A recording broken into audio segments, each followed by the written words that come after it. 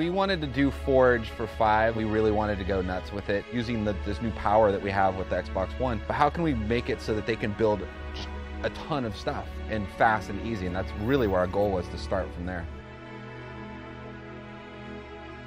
We proved it and built an internal version of basically a recreation of Blood Gulch. And then we started like, okay, we need to build more of these, but we want to test Forge more too. So let's bring in like some of the best community members. We call them cartographers, 5 people who have been playing Forge since Forge was around to start playing with. And we have been having them make big team battle maps. These guys are spending a whole week here with us, and they're doing things that would have taken them 4 days to do in like a couple minutes now. They're going to be asking us how we're enjoying the new tool set. What can we do to make these better? What kind of DLC projects would you like? This is a completely new relationship. Really, most of the stuff that we have always been asking for is in the game now.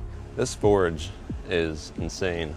Lighting, which we can do in interior spaces. The ability to group items together. Appropriating colors to our objects. I made my entire base on one side of the map, grouped the whole thing together, shifted it, and then moved it across the map.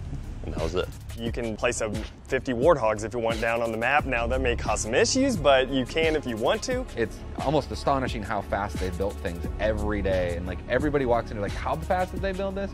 And sometimes they're like, oh, sorry, I'm building so slow. And I'm like, no, you're cranking right now. You're totally fine. It's a very complicated map, but I think it's cool because it really has a lot of vertical gameplay, and I think that'll play well with some of the new Spartan abilities in Halo 5. I called this Antifreeze because it was originally supposed to be based on an avalanche / Sidewinder, which originally was built within a snow type of canvas.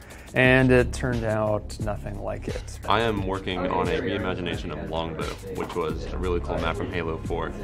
And we're adding in this massive vehicle circuit to balance travel time between players on foot and people on the hog. Of course, put the ribs somewhere from Burial Mounds, because that's a very iconic Burial Mounds thing. I'm probably going to put it somewhere over here.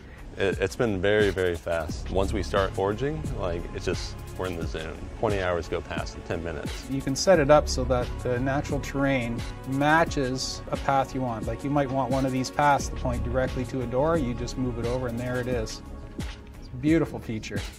The challenge is actually what I really enjoy. Think of lines of sight, spawning, balance. So everything that you create is not just for a specific area, or it doesn't fit into just one idea. It has to be set within 5 other parameters. Our actual arena team guys giving them direct feedback on their maps, and we go and we have play tests in our playtest lab like we do on all of our other maps. They're getting kind of the same treatment that we actually do with our internal maps. Having a map ready for playtest for the executives and the pro players to come check out your map in like 3 days, and that's definitely not something that we're used to at all.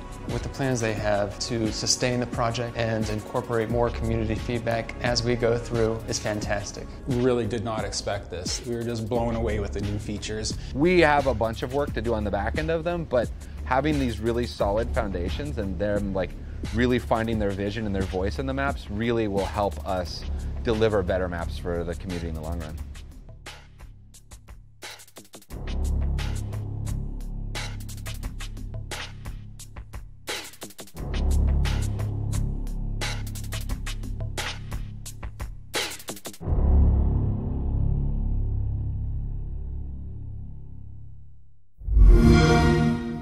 Get the Xbox One Limited Edition bundle.